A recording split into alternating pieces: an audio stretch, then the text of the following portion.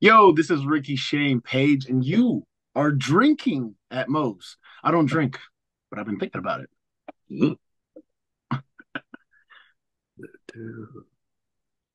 This is drinkinatmos, where we talk about the pros of pro wrestling in the Midwest while sipping on some brews with blessed beers and wrestling. That's my scene. Death matches and lucha libre, it's all so mean. I'm a straight up smart goofball, not no kiss ass. I stand tall when it comes to wrestling. I'm the king. I know every move, every fling. Get ready for a wild time with Drinkin' at Moe's, where we don't quit. Drinkin' at Moe's, that's where it's at, like a power bomb. We hit hard, never flat. Fucking right, we're living the dream. Talking about wrestling, oh it's a scream.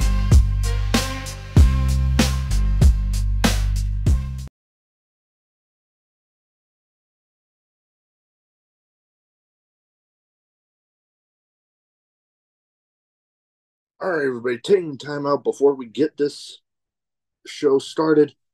I want to thank Reaper Apparel for having Drinkin' Mo's be a brand ambassador for their clothing line. They got good stuff. They got t-shirts, they got hoodies, they got beanies, they got lots of great stuff, encouraging everybody to break out of their comfort zone, live their best self, and hey, it's something I try to live every day. Now, be sure when you go and you're finishing filling out your order, use the code Drinking at Moe's, get 10% off, and the link and the code will both be in the description. Let's fucking go. All right, everybody. Welcome, Drinking at Moe's. Big Mo here. You know the drill by now. YouTube, like, subscribe, share, comment, all that good stuff, because it helps with that pain in the ass YouTube algorithm. Don't forget to leave a review on the audio platforms too. Today, I'm excited to have with me. I've had one member of Red from Revolver on in Alex Colon. I've had another do a short little video promoting the channel in Macklin. Today, I have another one. I'm excited. Rickey Shane Page, how you doing? What's up, man? I'm doing good. I'm glad old Mac Daddy did that for you. Oh yeah, I meant to have my red shirt on today, but for some reason it got lost in the shuffle laundry. You have a red shirt on, so yeah, I have a red shirt on, so yeah, it fits. It fits. So first thing I'd like to start off with everybody with is what got you started as a fan, and then what got you deciding to make that leap into the business.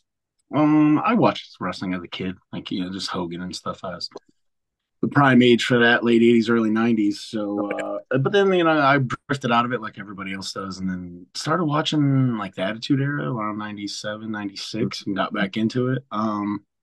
Then I watched King of the Ring 1998, and that's the Hell in a Cell with Undertaker and Mankind. Oh god. And when Foley was like falling off the cage like mid air, like I had the thought of like, oh, I want to be a wrestler, and here we are. Oh yeah, I've had some of those thoughts myself, but then got my back hurt in the Navy with some scaffolding falling on me, and yeah, I had to find a different route into getting involved in different parts of the business, which hey, I'm thankful. I actually not well, a little over a month ago actually made my commentary debut. I already got another one set up, so hey, maybe the podcast and commentary will be my that's way. Awesome. Congrats. Oh yeah, I'm very thankful. My first main event that I got a call, one half of it was Cheeseburger. Nice. And I'm actually, as of recording this, I'm actually recording with him Friday. Awesome. World famous Cheeseburger. Oh yeah, one hell of a dude. Pleasure to work with. Very nice man. Very nice man. As far as when you got into the business, how did that come about? Because your moment that you knew that's what you wanted to do. How did it come about actually doing it? It was ass backwards. So about a year later so 1999, I started backyard wrestling with my friends. Then we did that, in the summer because Ohio is very cold. Oh yeah, So we I'm in Nebraska, so yeah, we tried to wrestle in the winter, but it was too much. But then like a year and a half later, yeah, around 2000, late 2000, early 2001, I started training, I'll say, at a local promotion. They none of them were trained. It was just a bunch of teenagers basically renting out a ring and running shows. But they were drawn and they were doing really big thing because again, this was 2000, 1999, 2000, yeah. 2001. So, wrestling was hot back then. So, anybody with a ring could get a good crowd. Yeah. So I did that for a little bit. Then I ended up getting fired from there. Again, teenage drama. And another friend of mine started another promotion that's very similar to that, called RCW. And that's my now tag team partner, Vincent Nothing, who I've been tag team partners with for 20 years. Yeah. And then they stopped running shows, and I went and trained at Mega Championship Wrestling's school, which is still open to this day in Elyria, Ohio. And I was trained by Chris Cole. We started training for a little bit. The school closed because they lost the building, and then I just wrestled. And then a year later, the school opened back up, and I went back, and I went every day, like 4 or 5 days a week for about a year. And but that entire time I was wrestling, so my story is very weird. There, I have been, since starting the podcast, I've been informed of a lot of people having kind of weird starts and getting more than even I thought, getting started backyard and then kind of going, okay, I want to do this, but get like properly trained. Yeah. And then go about it. So, I mean, but I love hearing people's origin stories when it comes to all of that. Yeah. So I just wanted to wrestle, and I was going to do it no matter what. And I was a poor, kid from Ohio that was pretty much on his own from a young age, and I just made it happen. Hey, that actually makes me remember back when people would talk about, I had a stretch on my deployment where I was up for 4 days straight, not even getting to lay down.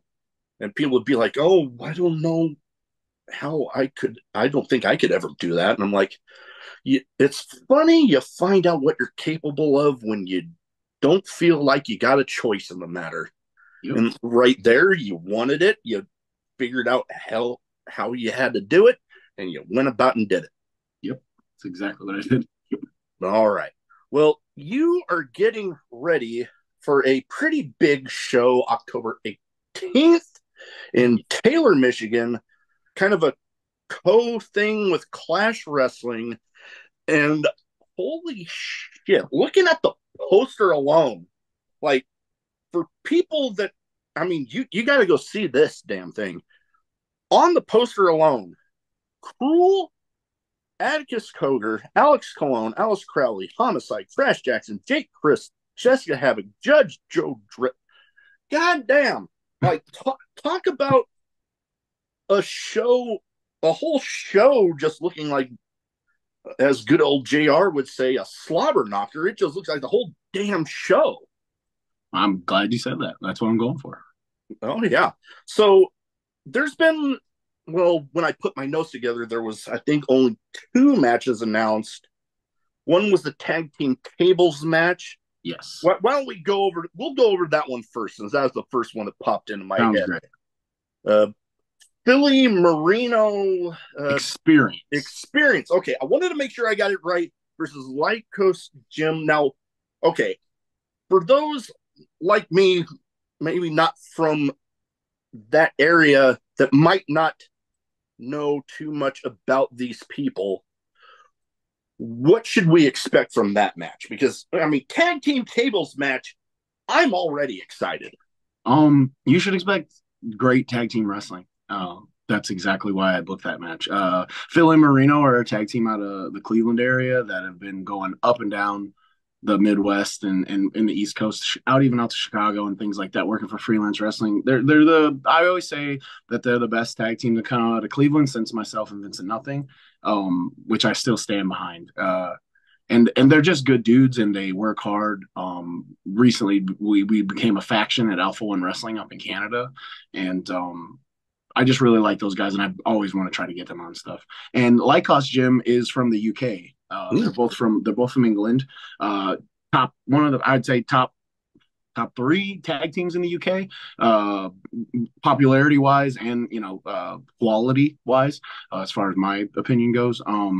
I met Lycos, the first Lycos 1, I guess he is now, or like I'm not sure how it goes. I know it's Lycos 1, Lycos 2. I almost said his real name, but I stopped. So, yeah, I've had that happen before on here. Yes, and then they asked me later, like, can you go and like, I know you don't bleep out much, but can you do that? I'm like, nah, say less. I got it. Yeah, but I met him when one of my first tours over in the UK around probably 2016, 17, somewhere around there. And I've seen him grow, and like us too, he was like a legitimate child when I met him. Like he was like a teenager, and he's really grown into like a really, really good, well-traveled professional wrestler. And I think that a lot of times there's no tables in wrestling anymore. It's always a door. Yeah. So you know what that is? Now that you think about it, yeah. I have a supply of tables, so we will have actual real life like WWF tables. Nice at the show. Nice. And that's just going to be a good match, and it's all the matches on this card they're going to be good matches, but they're also going to be like they're going to be hardcore matches or loose rules, as I've been saying a lot of like very ECW, like up to the ref's discretion of what we're going to let fly. Gotcha. That's the type of show I like. Yes, but I don't want it to be a free-for-all. No, well, I want there to be good wrestling. So that's why I booked this tag match, because it's going to be good-ass wrestling, but there's just going to be a hardcore element to it. Oh, yeah. No, there's something about, you have the loose rules, but you want the people involved in the matches to be actually able to put on a compelling match. So sounds like that one's definitely going to be on that. Now, what you bring up, Vincent Nothing, he's got one hell of a match coming at that show with Homicide, and holy shit, I'm excited. Like, okay, I have, much like Cody Rhodes had when he first left WWE, that list of like, I want this, go here, wrestle this. I got that with people that I want on the podcast. Homicide has been one that's escaped me. It's hard to track down. Homicide's I always call him the godfather of indie wrestling. Like he people, they straighten up around him. He commands respect, and we always hit it off. I don't know what it is about me and him. We come from very different backgrounds, but we've always hit it off. And I know that he keeps saying he's retiring soon. I don't believe a freaking word of it, because he's an animal. And so I was like, I got to work with him as much as I can while I can, and before he's gone. And I need to get him around other people that can learn from him, because he is one of the, if not the best. I've always been a fan of Homicide. I used to watch him in Ring of Honor. I have 20-year-old T-shirts hanging up in my closet of Homicide, because I love him so much, and I was such a fan. He influenced me so much. And like I said, I've known Vincent Nothing for 20 years. We've been in tag teams. Like I met him when I was 17 years old, so over 20 years now. And I know what kind of match he can have and how physical Vince can get. And I think my favorite part about this match is that I think Homicide's going to really surprise Vincent, and he's going to have a hard time keeping up, but that's why I booked the match. Oh, yeah. I want him to have a hard time keeping up. I want him to have a fight, and I want him to see, and I want all these kids to see what it's like when two dudes have been around for a while and know how to do it. Go out there and do it. Oh, yeah. You don't want a squash match for a show like this. Most definitely. Absolutely. Yeah. oh God, Ring of Honor. That brings me back because I've had some guests on through there, like the SATs that were some of the original ones. Oh God, trying to remember all the way back. I've had Dutch on. That one actually got me recognition from Bray Wyatt, actually, which was like, Yeah. I about dropped my phone when that damn thing came over. Yeah, And Dutch is the man. oh God, I love him. And oh, former Ring of Honor owner Kerry Silken, I even had him on. All right, I haven't seen Carrie in forever.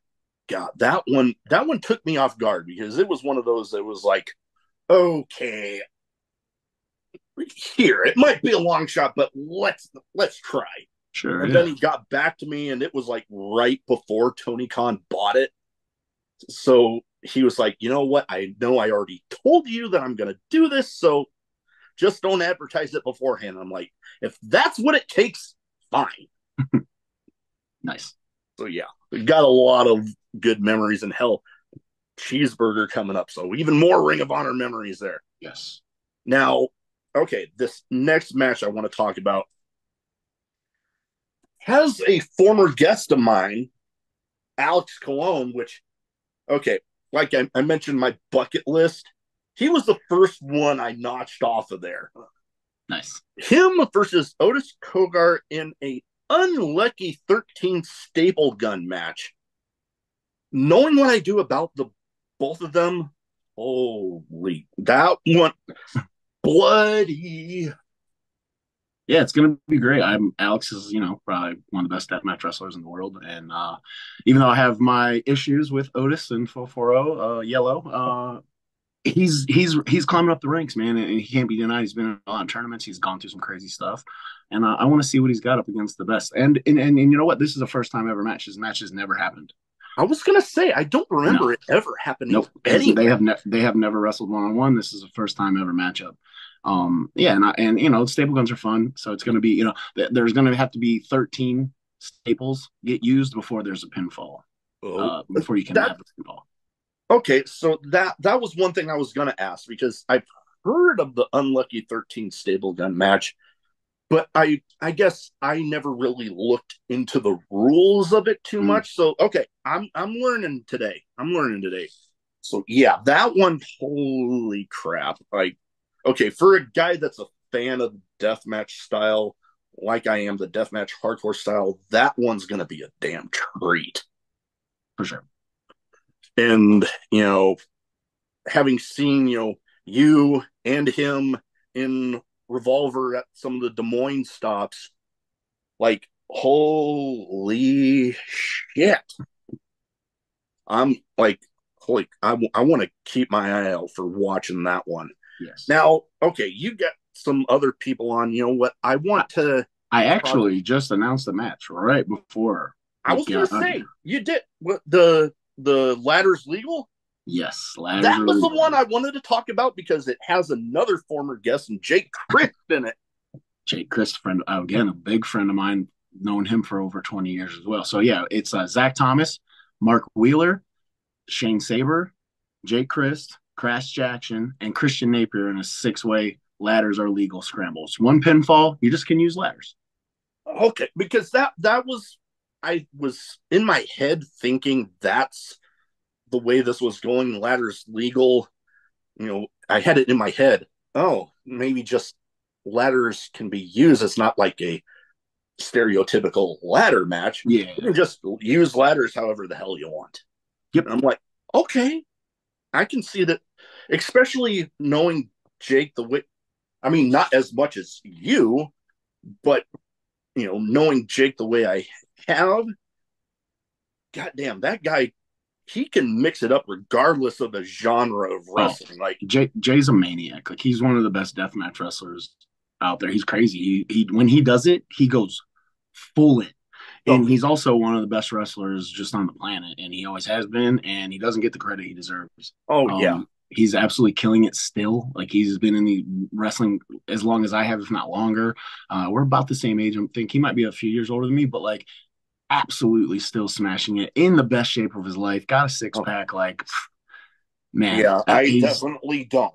yeah, you and me both, brother. I always say that he's like the Eddie Guerrero of our generation of indie wrestlers, or maybe the Dean Malenko, like that style. He's just the best, and Oh, I can't say enough good things about Jay. oh, I can't either. Like okay, I try not to go too personal, especially on the shows talking about a specific show, but my first ever show going back after I ended up losing my twin girls, he was one of the first people that I talked to about all of it. And he just like, he literally took that time, like nobody else, me and him.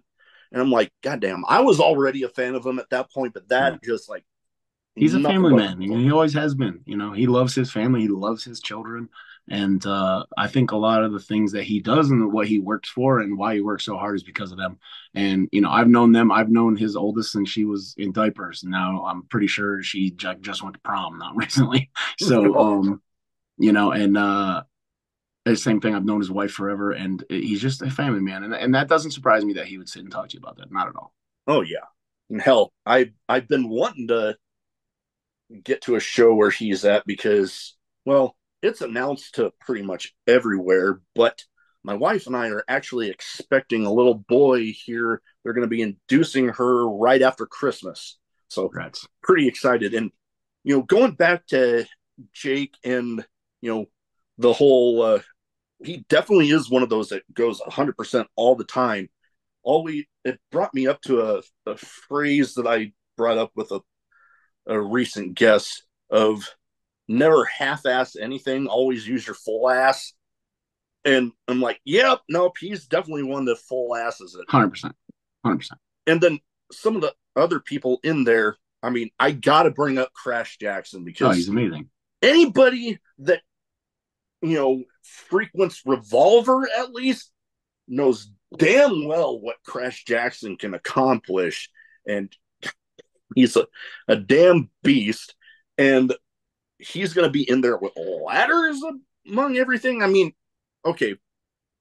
He was in there with you at the last Revolver show in that Monsters Brawl death match, which, yes, he was. Yeah, like, I was a little sad I couldn't be there that night, but I was watching live as it happened, and I'm like, there's the phrase I've heard people talk about with different events about, they'll sell you the seat, but you'll only need the edge. Yeah. Like, yeah, I was on the edge of my seat the whole freaking match because, like I said, I'm a fan of deathmatch wrestling. So when I was seeing that, you got Crash Jaxon, you got Krule in there, which, goddamn, that guy is one intimidating looking son of a bitch. Mm. And then, you got, another guy that will be there at this show October 18th, Atticus Cogar, which, you mentioned, the history with Otis there. Also has there with him, with a 440. Like, I likened it, I think it was with, the guy that brought up the idea of having me talk with you tonight, Peapod, brought it up because I was asking him about it because I had heard all about it. I'm like, this is giving me vibes of like the NWO days where there was that split with Hollywood and the Wolfpack. I'm like, this reminds me of that. And he's like, yeah, pretty much. I'm like, that's exactly what it is. It's exactly what it was. I was a big WCW kid when I was younger. I loved the NWO. I actually think I started watching WCW before I started watching WWE again because during that time WCW was the most popular one. So yeah, no, it's 100% what it is. Yeah, I always wanted to be in the Wolfpack. When they split like that, yeah, I was definitely a Wolfpack kid myself. Now, okay, we talked about a few matches. Is there anything else that we can announce? Because I'll have this out the Monday before. Monday before the show? Monday before the show, so. Okay. Yeah, I was going to announce another match tomorrow, about? So I'll tell you about it right now. Okay, sweet. We're going to have Alice Crowley against Jessica Havoc in a doorway to heaven match. Basically, just a bunch of doors. Ah, Yeah. I was gonna say when I saw them both on the event poster, I'm like, oh damn, tell me those two are going up against Yeah, each I really wanted that match for Al. She's part of the muscle of 440, and she's killing it. And I want to put her up against the best so she can learn and get better and prove that she's just as good. And I know Jessica. I've known Jessica for 20 years, and I know she's a tough broad, and other. I know she'll get crazy. I know she'll get wild, and she seems motivated. She seems really excited about this show, which was made me super happy. So, yeah, that's like one of the I pushed for that hard. I because Jess is hard to get a hold of. So I was like texting everybody, going, "Tell her, tell her, tell her, tell her." And then I saw her in a corner of the show. I was like, "Please, please, please." She's like, "Let me look at my calendar. I'll text you when I leave." And then I left the show and I was like, "What's up?" And she was like, "Yeah, I'll do it." I was like, "Okay, thank you." So I was like pushing so hard for that because I really wanted that match for Al. So yeah, Oh, there you go. oh yeah, those two are definitely what I like to call equal opportunity ass kickers. Like Yeah, it don't matter. Like intergender wrestling is becoming more of a thing than it was like held back growing up for either one of us. mm-hmm. And those two definitely doesn't matter the damn gender you put them up against. They'll go out there and For kick sure. ass either way. Yeah, exactly. And that's why I want to put them on the show and I want them to be showcased. Oh, most definitely. Now, okay, we think we talked about Atticus, we talked about Krule, and Judge Joe Dredd. That was the other one. So we got some people on the list that on the poster that we haven't talked about, like what matches they're in yet. Are you able to mention that before we get in there? Because I know we talked about ECW sort of vibes and how they sometimes wouldn't necessarily announce everything beforehand. Yeah, that's kind of that. I'm same. Okay, cool. Well, I might. I don't know yet. Probably. It's honestly, I don't know. I want to see because I definitely like going to shows and getting surprised. Oh yeah. So that's definitely something that I want to implement in my booking.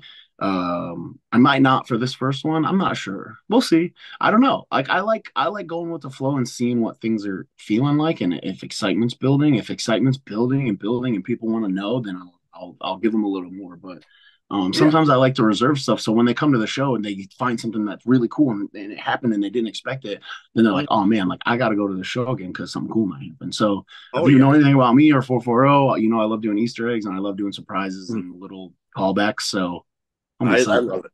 I love it. And yeah, I can respect that because you build the anticipation, and then if somebody gets surprised and they have that holy shit moment, Yep. then it'd be like, oh my god, the next time I hear about it, this show happening, I can't miss it. And Yes. then you have them bringing more people, and then you just build it that way. That's the plan. All right. Well, I got some random questions to kind of round off Okay. the episode. Some might be wrestling related, some might not be. Some might have absolutely nothing to do with anything we've talked about so far. That's why they're random. So I got two in here that I always keep in the same spot. Other than that, I never really know which questions I'm going to ask when I'm putting my notes together. Okay. So first one, and this one might be tricky. Craziest in-match moment for you? What do you mean? Like, as in what? Like a crazy, Like a hardcore thing, like a deathmatch thing? yeah. Okay. Like I've heard, like to give you some examples of what I'm talking about. I've had people talk about this old lady stabbed them in the ass with a needle. I've had Oh, I've had people talk about getting knocked out. I had a guy tell me about a match he had in Puerto Rico that he literally had on his shirt in English and in Spanish, "Justice for Brody." And I'm like, oh fuck. probably one time in Atlantic City there was like a riot when I won a match. Everybody just started throwing garbage and beer bottles and everything into the ring, and then we got out of the ring and like we had to kind of like fight our way out of there.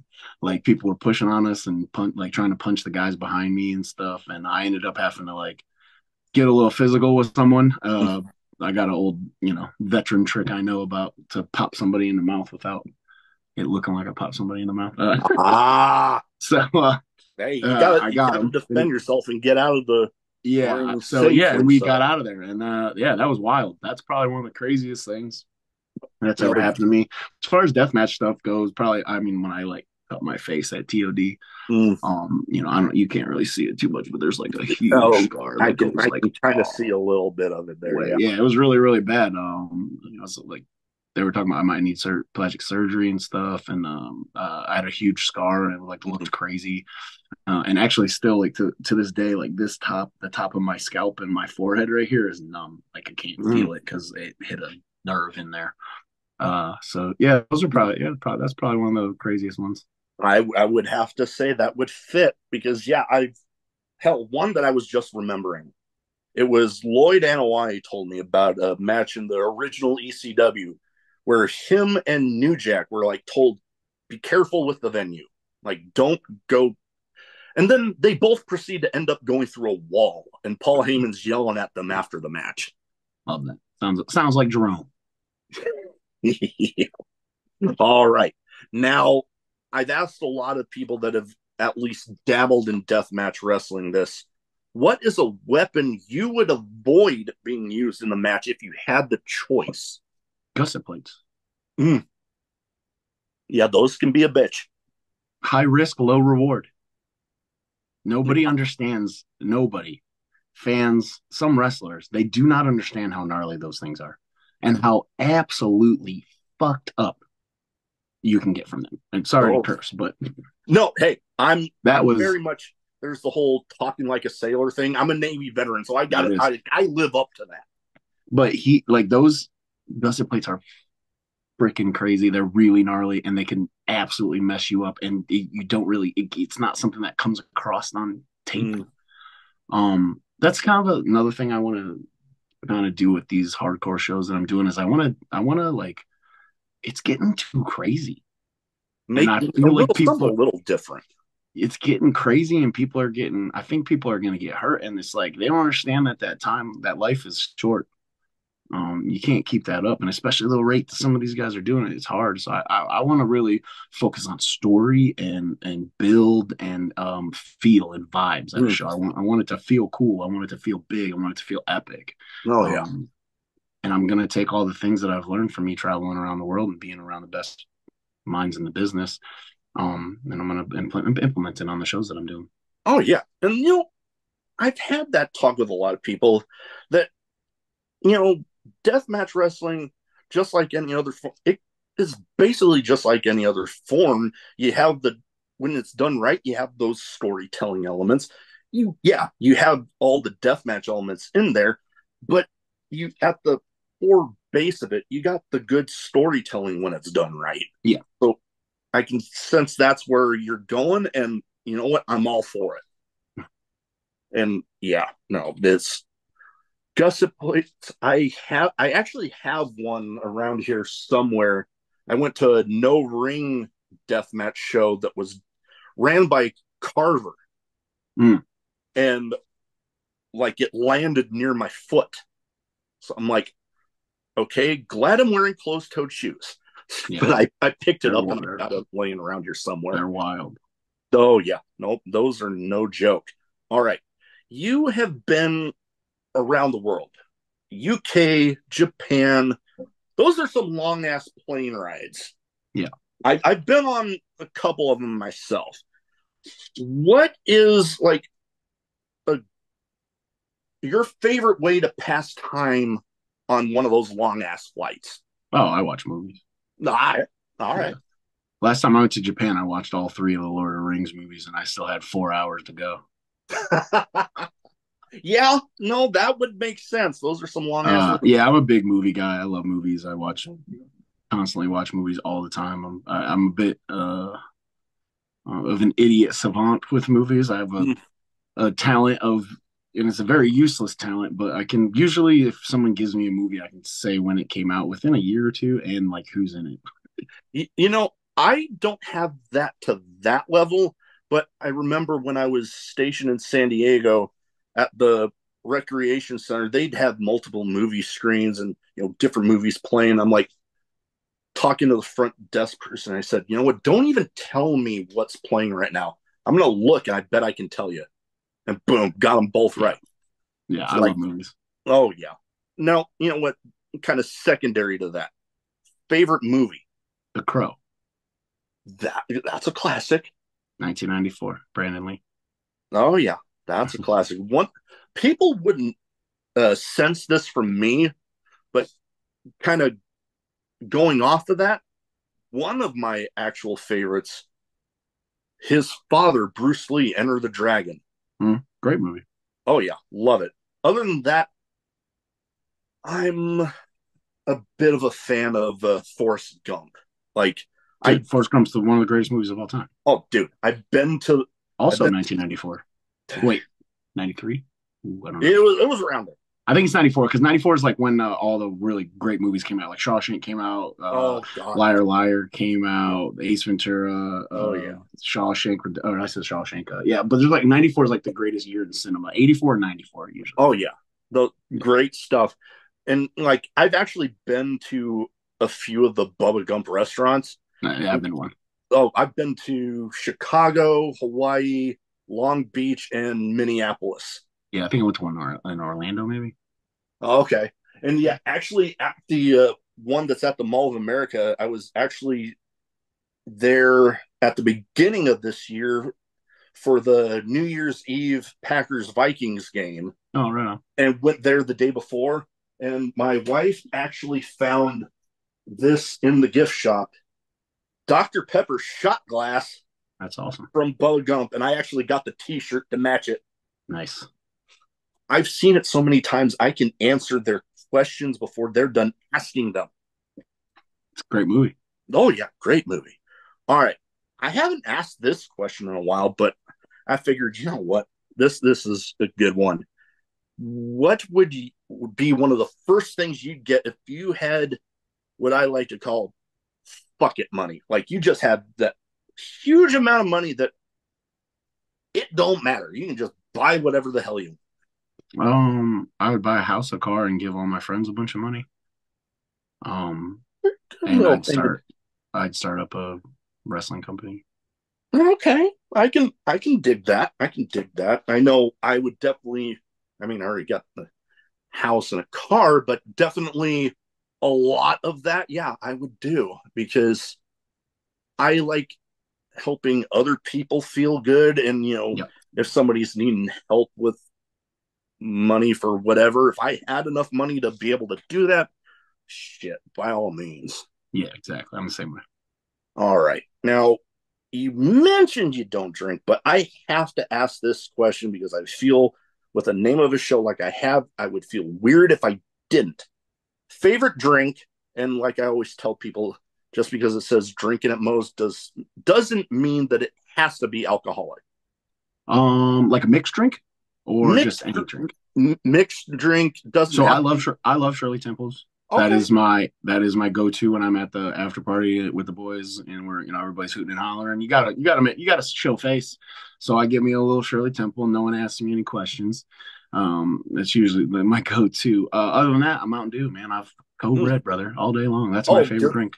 It's the best.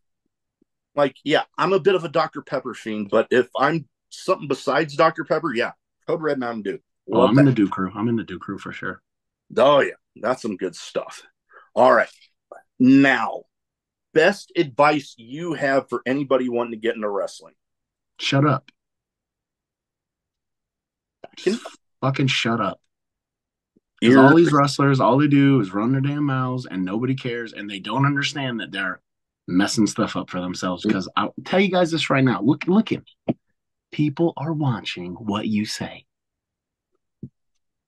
Mm-hmm. And you just gotta shut up. Start a private Facebook and talk about all the crap you want to talk about. But you're an entertainer in a field where you need to have as many people watch you as possible, and these people just want to shout out their opinion, and they alienate so much of the potential audience, and also alienate themselves from certain bookers and promotions and things like that who don't want to deal with that kind of stuff. So shut up and also listen when people are telling you stuff. You don't have to imply it. You don't have to think that they know what they're talking about. Just listen to them. You never know. You might pick something out.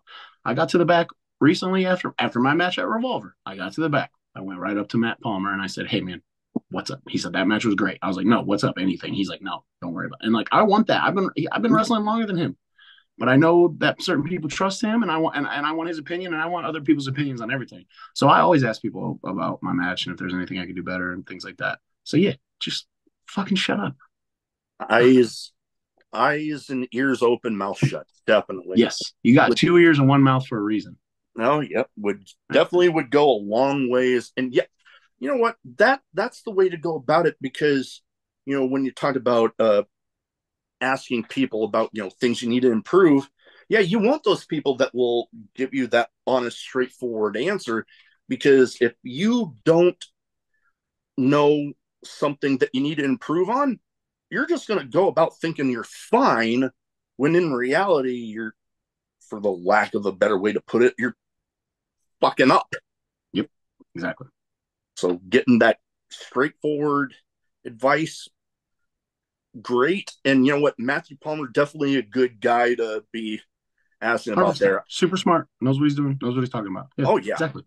Oh, yeah. Going from, where he was, with Revolver first, and then the Monster Hunter thing was entertaining as hell. Yeah, but now that, he's back in, the way that he's going now with the change that he's done, kind of going back to the original, dude, love it. Very cool. All right. Well, before we go, where can people find you social media wise? So if they don't already have their eyes on you, if they don't already have their eyes hopefully getting to this show on the 18th, where can they go? Rickey Shane Page on everything. RICKEYEY. That's how my name is spelled. On Instagram, Facebook, Twitter, all of that. Clash Wrestling, at Clash Wrestling for everything. The clashwrestling.net will be the tickets for the show Simply Best 2024. It's a little tribute to classic indie wrestling that I like, and a bit of a mix of IWA, Mid-South, and Ring of Honor, and a little bit of Japanese stuff. I'm booking shows the way I want to, and if people like them, come watch them. I think you will. I think I know what I'm talking about. But I'm really excited about this show. I really am, and it's going to be the start of a lot of good things and good relationships for Clash Wrestling, and for them to grow. That they came to me about this idea and wanted to work with me on this, and I think it was a great idea, and I'm really excited, and I'm really excited to work with Jeremy at Clash to get this show and show everybody, and then just so I'll give you another exclusive, since this is being recorded so far in advance. The show will be streaming on IWTV. I was about to make sure, I wanted to ask about that, because we just haven't announced it yet, but yes, it will be streaming live. So you'll be able to watch the show. Also, if you're not a subscriber, there is a pay-per-view option that you can just buy this show standalone from IWTV and watch it. No subscription needed. I do have the subscription, and I don't believe I have anything going that night. So yes, I will be watching. Yes, please. Yeah, I'm excited. Well, that is about all I have. I can kind of hear my dog rumbling around, probably ready for his dinner. So I better get going. But thank you so much for taking the time to talk to me tonight. I look forward to seeing this show happen, because, goddamn, a lot of action to look forward to. Thank you, man. Thank you for having me on and letting me plug it. All this stuff helps, and I really appreciate it. So please just get to the show, watch the show October 18th in Taylor, Michigan, at clashwrestling.net. And yeah, thank you guys so much. Thank you. See, this is where the fucking thing with the fucking button.